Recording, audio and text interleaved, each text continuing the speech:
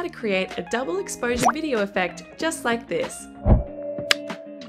Start by heading over to CLIPCHAMP'S and then log in or create your free account. I've put the link in the description below. Once logged in, you'll be taken to the home page where you'll click on the Create a New Video button, and then you'll be taken straight into the editor. The first thing you'll need to do is import the video clips that you want to add the effect to by heading over to the Import Media button, selecting the assets and hitting Open. They'll then load into your media library like this, and you'll simply drag and drop them straight into the timeline. To create the double exposure effect, you'll be using the blend mode feature. And it's important to note that to use the blend mode feature, you'll need to have two videos above one another in the timeline, just like this. So now that the videos are in the timeline, to create the double exposure effect, click on the top video in your timeline and it will highlight in green so that you know which one is selected.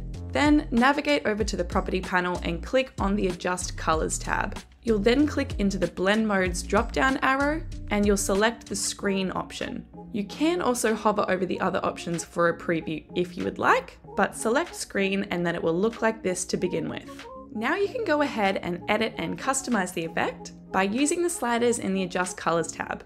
The first thing would be to change the transparency. For example, minimizing the transparency by dragging the slider just like this. You can then change the exposure, the contrast, the saturation, and the temperature until you're happy with the look and feel of the video.